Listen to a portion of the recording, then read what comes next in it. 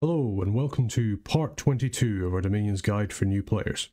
So in this part, I think what we're going to do is we're going to have a little bit of a retrospective about what happened in the war with Bandar Log, how we managed to win so easily, and what you can learn from it and what to do in your own games going in the future. So here we are, we're back on turn 24, just before the war started, and we're just having a little look at Bandar Log here. So we can see that they don't have as many territories as us, not even close by number of provinces. So we know we have a complete economic advantage over them, both in terms of the number of troops that we have and also probably the mages. They currently have their capital city of Bandar Log with a fortress there, and they also have a palisade in Bethine. Meanwhile, we have 4 fortifications, some of which are upgraded as well, so therefore we have a higher amount of commander points per turn than them, which means we're automatically going to be having more mages. We're also most likely going to be having better commanders, depending on what national commanders you can make, and also because of the amount of provinces we have a much greater diversity in what troops we can take. And I've also noticed I made a mistake. We actually have 5. I completely forget about the Mosswoods. Although technically the Mosswoods doesn't really help us that much in this war, other than the fact that it is our base of research. We're getting lots of mages whose entire job is purely to sit there and research. And that can't be overstated when it comes to this. It means that our research in terms of magic is going to be so much better than theirs is, especially for this part of the game. So yeah, because we have such a vast territory, we have a lot more money to spend on all the various things we need in war. Not only that, but I would sort of say in terms of a timing push, if you would like to think about it that way, we are currently in the better position. We're kind of towards where Ulm is at the best of its game, which is kind of the mid-game before most people get most of their mages and big spells online. That's when Ulm really wants to push forward with its advantage.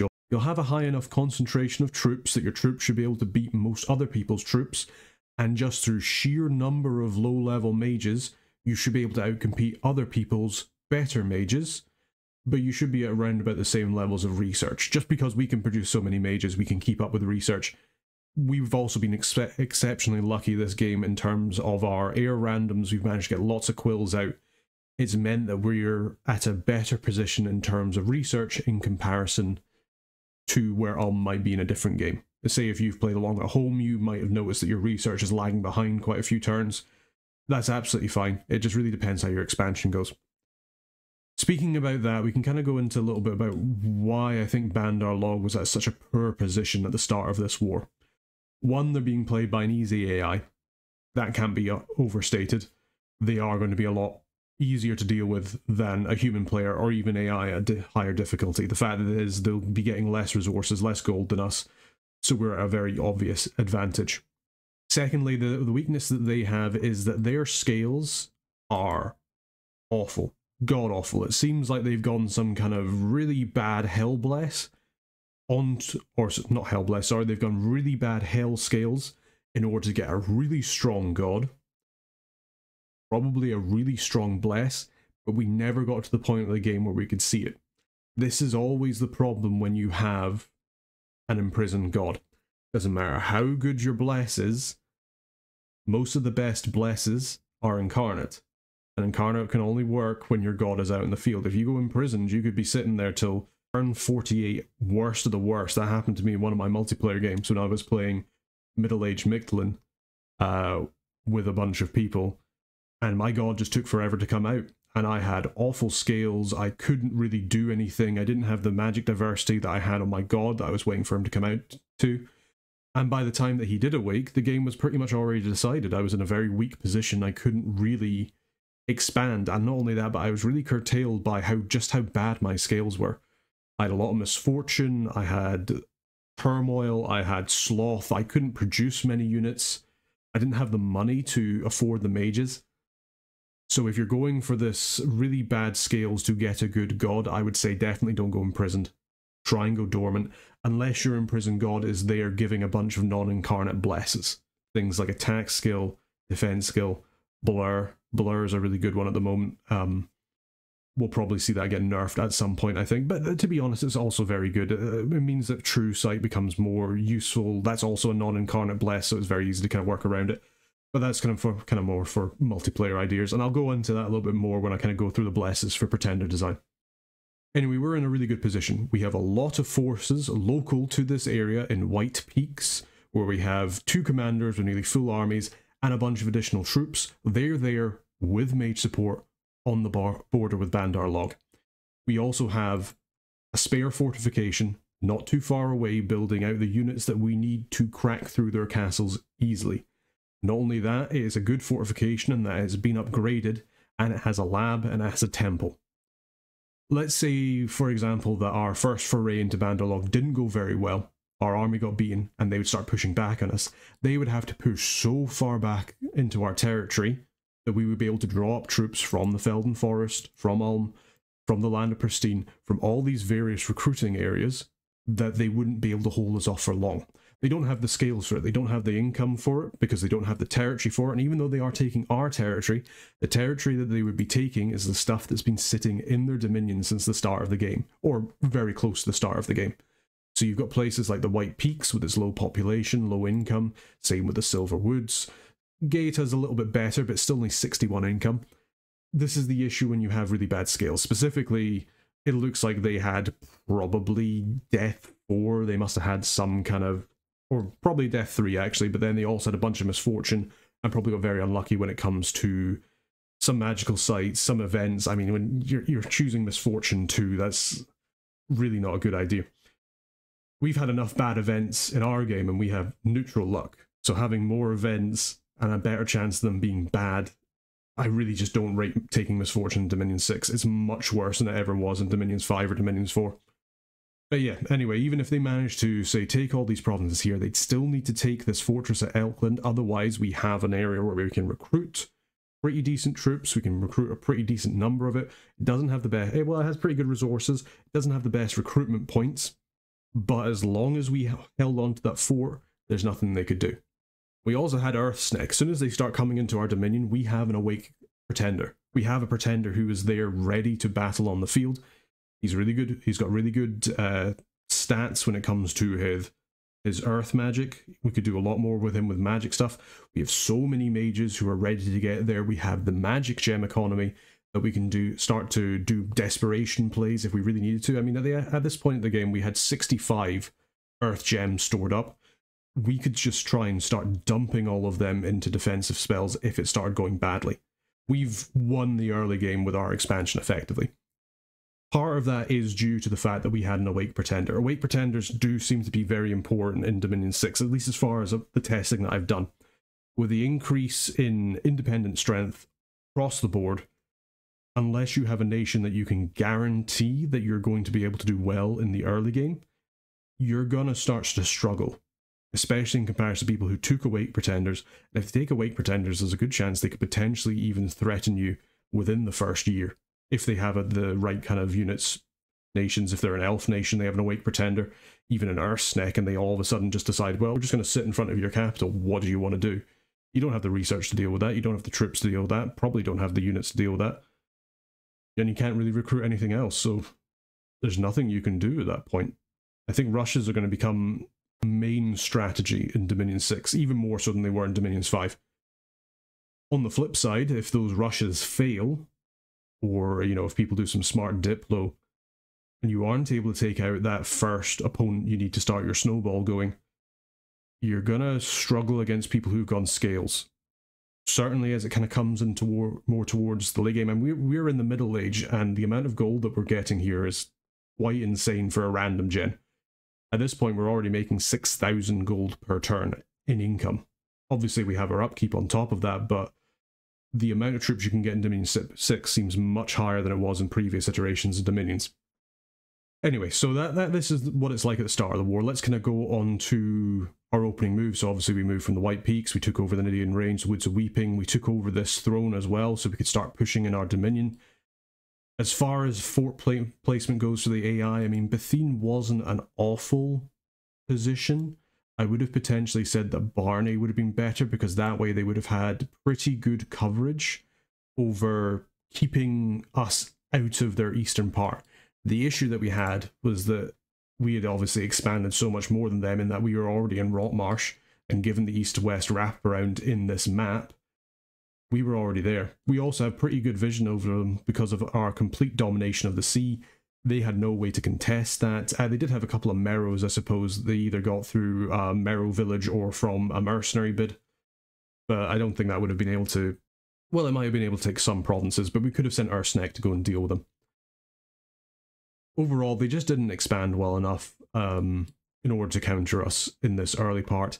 I think as well their armies, they have their armies very spread out. They did get very unlucky in that they lost the Brightwoods because of their misfortune scale to independence. They seem to be taking a lot of independence attacks, and being AI, they also fluffed a couple of attacks, so they lost troops.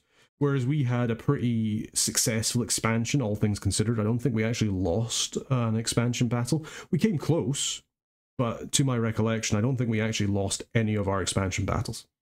So just purely because of the fact that we had a good expand, not only in the amount of provinces that we took, but also the amount of losses we took, we've carried those troops into the mid-game for us to use in our first war.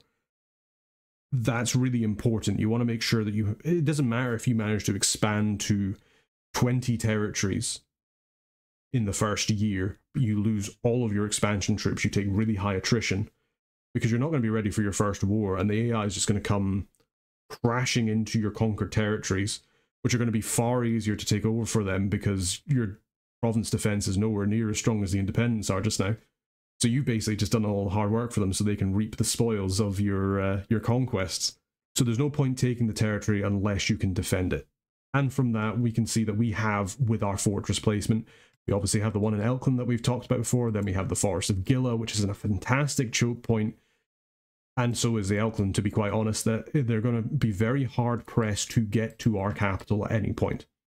So our recruitment is never really going to be at risk. At worst, if they were to take Elkland, the Forest of Gila, and somehow the Land Pristine, if they were to siege all of those castles all at once, in terms of fortifications, we would still be at the same number of recruitment in terms of forts, but we're still producing more because our forts are better. We have more commander points.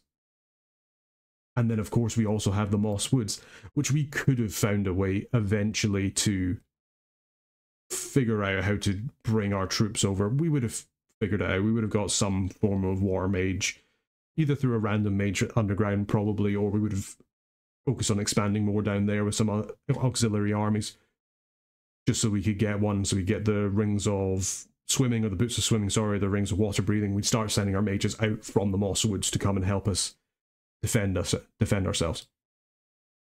So this is how we're looking at the start of turn 24. Let's head over to turn 26, because I saved the turns at the end of every episode, so I'll see you in a second. So here we are in turn 26. So this is when Abyssia also declared war on us. We've done our opening moves inside the war, and that we took the Spring Spire, took the Woods of Weeping, we took the Nidian Range. We also took Barney, Halbretha. Our forces were in the correct positions to rapidly come into Bandar Log's territory and take out their armies mostly piecemeal. Also, from a tactical view, we're doing pretty well in that we've already split their nation in two, so that any recruitments they make from Bethine and any recruitments they make from Bandar Log cannot get to each other without going through us first. So because of that, we can then dictate where and when we want to battle. We're effectively getting them in defeat in detail. Not only that, but they have to be very careful. Let's say if you're in a multiplayer game, someone's doing this to you, you have to be very careful in anticipating the attacking nation's movements so that you're probably less concentrated forces. If everybody's grouped together, you probably have less units at this point. Your less concentrated forces cannot take their forces in a pitched battle. So you have to be very careful about where you're going to move your troops. This is where things like magic phase attacks, things like cloud trapeze or sneaking units become really effective, in that they can get behind the front lines and start to take things in the back, cut off retreats. But yeah, so otherwise we have complete local superiority of forces here. We're now able to push out into the rest of Bandar Log's territory, mostly through securing their two fortresses. So by securing the fortresses, we stop the remainder of their recruitment. It also means the rest of their provinces will not be giving them gold, which is also very important. By completely cutting out their income, it means they can't use mercenaries, they'll start to get a couple of desertions from the troops that they already have. And by stopping the recruitment, it means there are no more mages, no more sacreds, no more nothing. They've just got what they have. They can still use gems, but given the fact that we aren't really finding many sites here, I don't think they've really been able to site search or had the time to. I think we couldn't tell because we didn't have scouts, but I think they've been fighting off against a lot of independent uprisings for the whole game just because of their misfortune scales. They seem to be much more common than they were previously.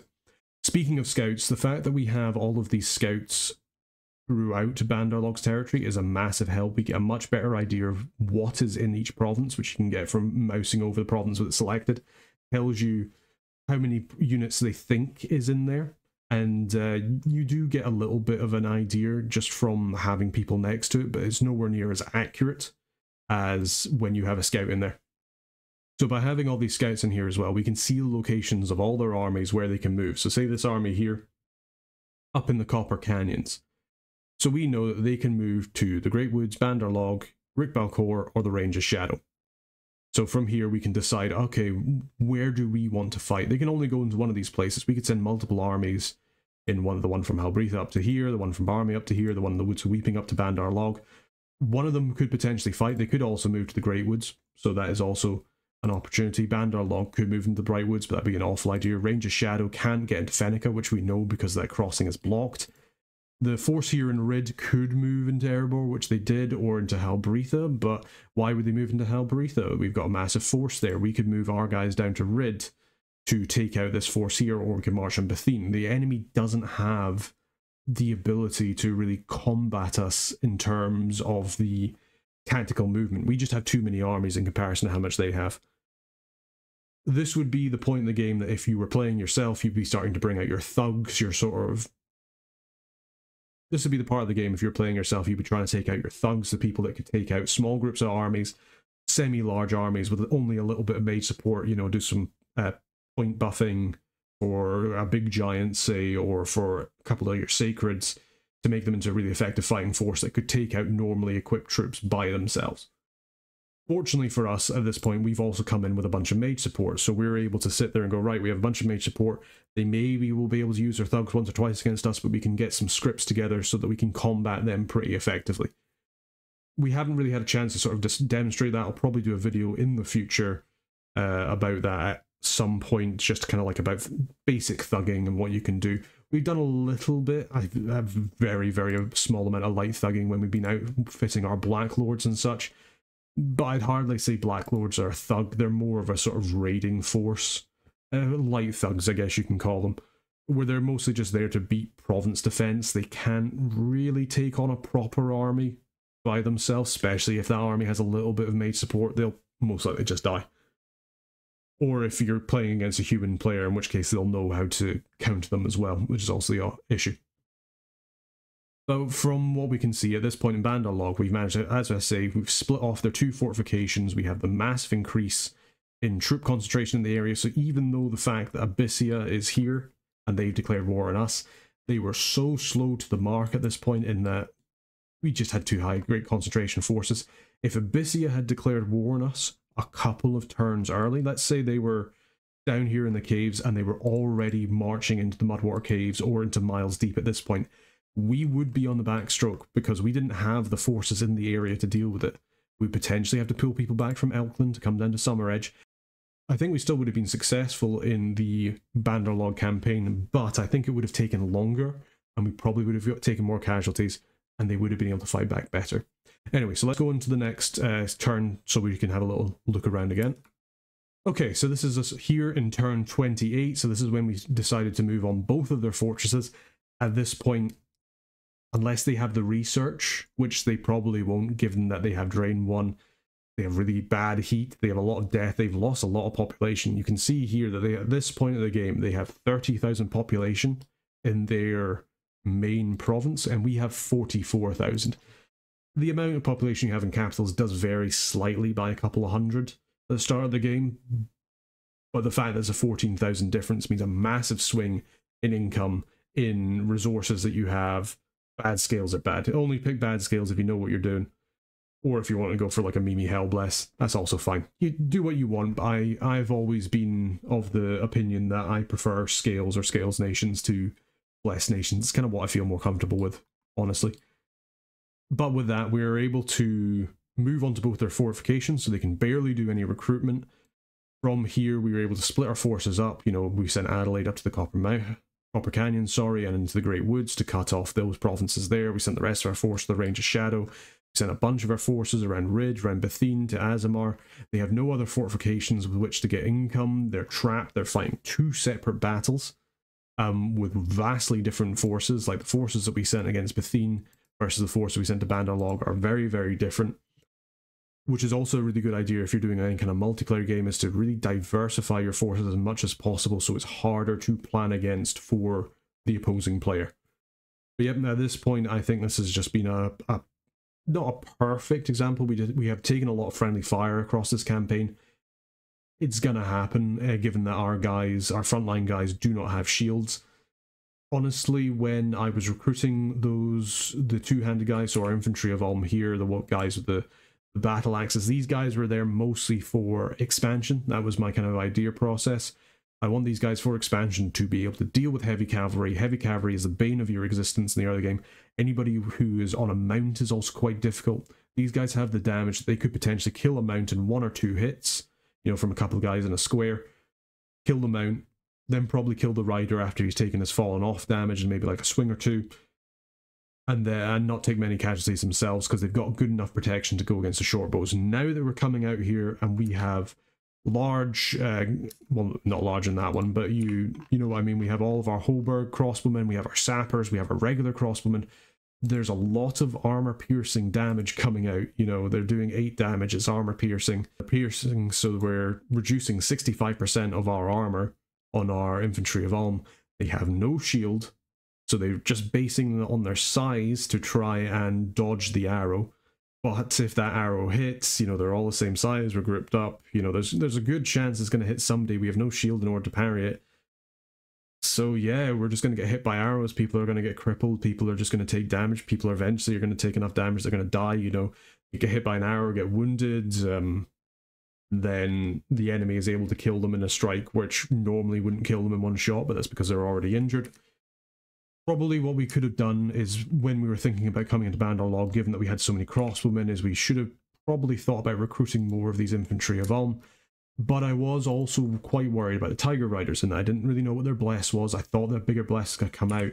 And again, these guys are really good for just killing mounts, for killing riders. That's also why we brought all of these Guardians. These Guardians were here to help us against the Tiger Riders. In the end, they weren't really used, because the Bandar Log never had enough Tiger Riders to actually come out at us in a large enough force to threaten us in that way.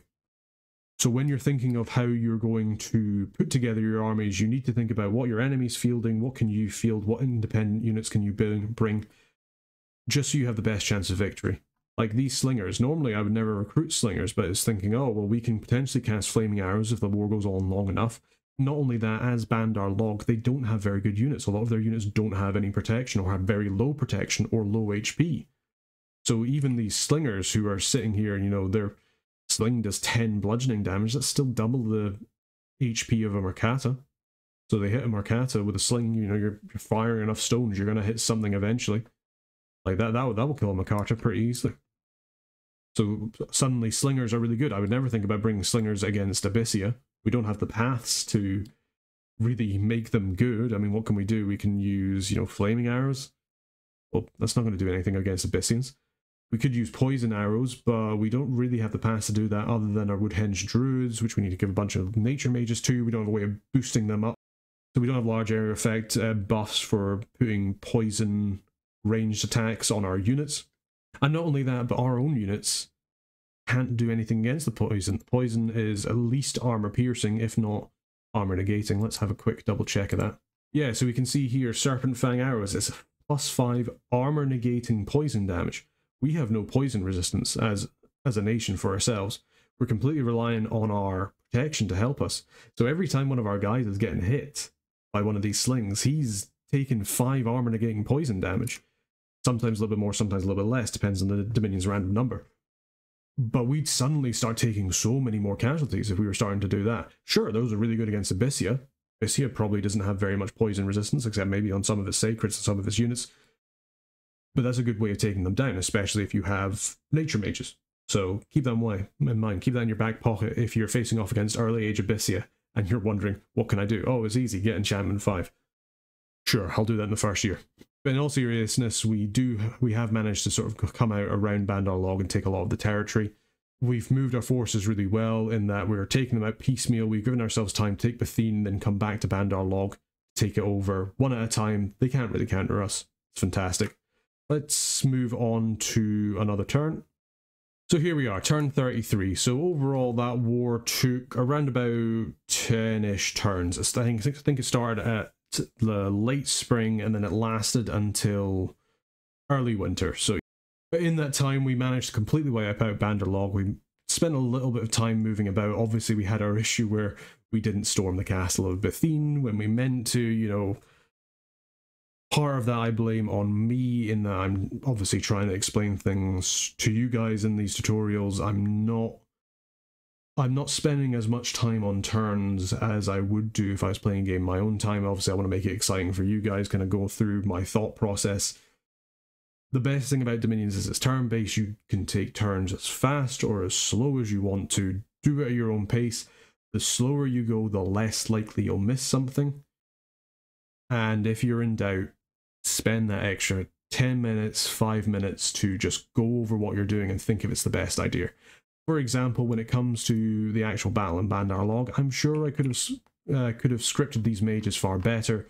I could have placed them better. Our formations are a little bit of a mess. We could have consolidated troops. We could have had larger squads. We could have had a higher morale buff. But these things weren't really needed. I knew we were going to win. The main thing was just making sure that we had the spells that we need. We could see from the last episode, those falling fires really came in handy. We were going to win the battle anyway, but purely just from the fact that we had those extra damaging spells of those falling fires, I mean, it really helped us. It really kind of crumpled their front line when they came to the gate to defend. We still got a little bit stuck. You can see the pathfinding's really bad on castles, in that your units will get stuck and they'll try and move around each other, all get clumped up, they'll just get shot by the archers, they can't really do anything. And they're trying to hit the archers up on the walls when they can't. They have to go through the castle, come around to get behind them, and then they're not fighting their mainline troops that are holding the gate, and you know, it's a pain. But that was the whole idea behind the falling fires, is we would use them to try and hit the guys either on the wall or in the gate, and it worked fantastically. We had a couple of misses, a little bit of friendly fire, but that's acceptable. You know, you're just going to have to deal with that. You're going to lose some troops in a siege, especially when you're storming it. The main thing is we won the battle. What could we have done better? We probably could have summoned more elementals. So elementals are really useful in that they can trample over defenders, especially if it's sort of human size or human adjacent nations are really good for giving you a really good force multiplier. Just cost you gems, really not a problem in the earlier middle age, maybe a little bit more in the late age. You kind of want to be a bit more canny with how you're spending gems in the late age. But for us, we had enough of a stockpile that we knew we could use them fine.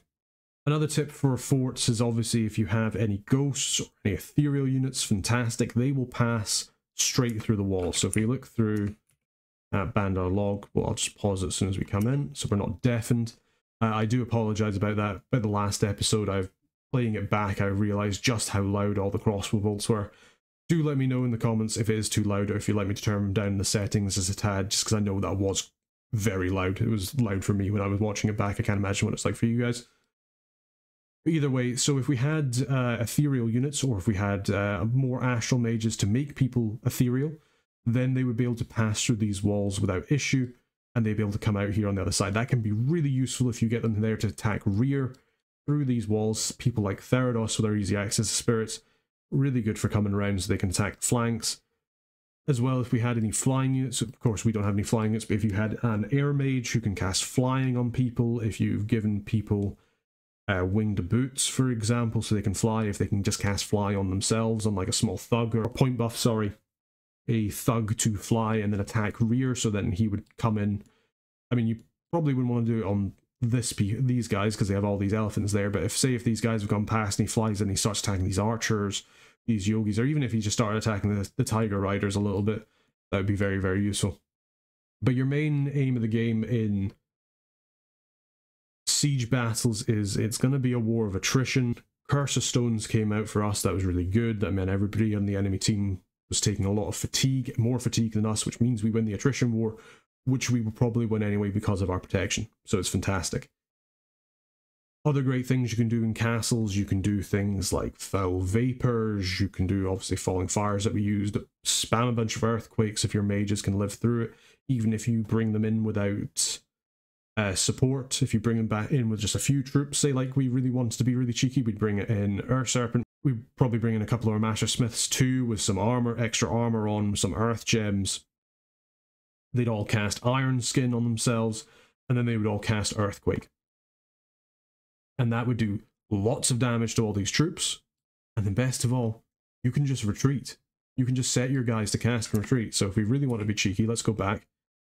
Just so I can show you what I mean. So let's just say we grab Arsenic and we want to do a very, very cheeky build where we're just going to tell him to summon Earth Power, personal Iron Skin, Earthquake, potentially Earthquake twice if we've given him enough gems that he can do that, and then just retreat. The best thing with our tactical position here is, other than the Brightwoods, which we would have to take into consideration, there is a chance he could retreat there and be killed. We could also just send a force there because we are attacking Bandar Log at the same time. So we could send a small force there to make sure we're clearing out the Brightwoods before the retreat happens. And that's because normal battles and siege battles happen at a slightly different time in the turn order. But we could do that, and then no matter what happens, our guys would just retreat and they would be okay. They might, so some of our Master Smiths might die to earthquakes, but for massively weakening a defending force before your original engagement, fantastic. Really what you want. Obviously you have to be careful if you're playing against human opponents and that they could script something in order to get around that. They could be casting spells themselves. It really depends on what your opponent's doing. It's why I really recommend that you have some form of scout, probably one of the scouts that you've had in their territory for a while, move on to the castle when it's nearing the fortification going down, just so you can do what we did, where we send them in to attack them, to storm the castle by themselves, and then just retreat. Because you can see where the defenders are. If they've put any gems on them, which they might, because they'll get a notification to say, oh, the castle, the fortification has just been breached, the enemy can attack at any time. If they're gearing up for a defense, they will do then. You could even send in a small force just to try and gem bait them so they don't have any more gems. That can give you some indication of what their plan is. It's not really the best thing because, remember, they're sitting on top of a laboratory, most likely, especially if it's their capital. They're sitting on top of a laboratory. They're going to have more access to gems than you. It's going to be far easier for them to instantly access gems that you'd either have to spend gems to send using air magic or bring up with your scouts or other commanders. You've got to consider that before you go forward with your plan. So what are my main takeaways from this? Always try and defeat your opponent in detail if you can. If you have the superior force, attack them where they are weak. If you have the weaker force, you will want to try and use a bit more unconventional tactics. The more guerrilla tactics you can use, the better. If you have units that can sneak, fantastic. If you have units that can fly or magic phase move, using things like cloud trapeze, teleports, whatever you have access to, even better. Those are the units that are going to help you win if you're in a far weaker position. By cutting off the enemy's ability to easily get reinforcements up, cutting off the income from any provinces they have taken. Say if we were playing Bandar Log and we managed to take Strongdale, Silver Woods and Oakland, wouldn't matter what territory we've taken from that point on, we wouldn't be getting the income. Obviously as Bandar Log we wouldn't be getting the income either, but it makes it worse for Alman that they are spending gold to take the provinces and not getting anything immediate in return. At least for the early part. Other than that, most of the war is won through preparation, knowing what your opponent's going to be bringing to you. In which case, spies, if we were Bandar Log and we saw all of this, not only this infrastructure, but all of the armies that we spent multiple turns moving up from the Forest of Gila through Coenberg, through Eklund, if we had spies there, we would have seen this attack coming long before it happened. By having these scouts, by having these independent scouts that you can recruit in some of the provinces, you'll get forward notice if you pay attention to troop movements from an enemy nation so you'll be able to tell when an attack is coming before they actually either attack or declare war on you. So yeah, intelligence is really good, tactical knowledge is really good. If you have to use your unconventional tactics, know how to do guerrilla tactics, know how to use sneaking units, know how to cloud trapeze. We'll probably talk about that in a future episode, in that isn't the best at using magic phase. Also know what kind of research you want to hit, what evocation you have, what your mages can do, and what you can do with them just now. And most of all, don't be scared to just slap some gems on them. If you're doing a final defense, slap as many gems on them as you can. Use your conjuration levels or your construction levels to summon national troops, just so you can use them in defense before you go on to fight the last battles, which you'll hopefully win and make a miraculous comeback. Whether or not that'll happen remains to be seen. Anyway, I hope that it was a bit more of a rambling episode, but I just kind of wanted to go over a little bit of a retrospective of the Bandar Log War, just to go into a little bit more detail about what my thought process was, you know, how you should kind of go about your war if you've never really fought a war with your first pretenders. This first war, it wasn't a traditional first war for us in a sense, and that happened quite late. But usually winning your first war decisively will put you on a fast track to winning the game, or at least being in contention for winning the game in terms of the snowballing effect that you find in Dominions. Especially if you turn around and you go, well, I've got all these good scales and I've got a decent god, and I've just beaten somebody who's been trying to win in the early game. Fantastic. You're gonna, not only are you going to have the Diplo rep in that you've managed to beat somebody you probably shouldn't have beaten, but you're also going to have their territory, their gems, and going forward you'll hopefully be in a very good position. Anyway, I hope that was helpful to you. I just wanted to kind of go over a little bit more about my thought processes just after it happened. In the next episode, we are obviously going to be taking the war to Abyssia, and we're going to see what kind of happens along there. We'll probably utilize a couple of our communions where we can, and then we will probably just take the throne in a couple of turns after we fought Abyssia for a little bit, just to bring the tutorial to a close, and then we'll start thinking about what we're going to play next time. Anyway, as I said, thank you very much for watching. I hope this was helpful to you. Until next time, take care.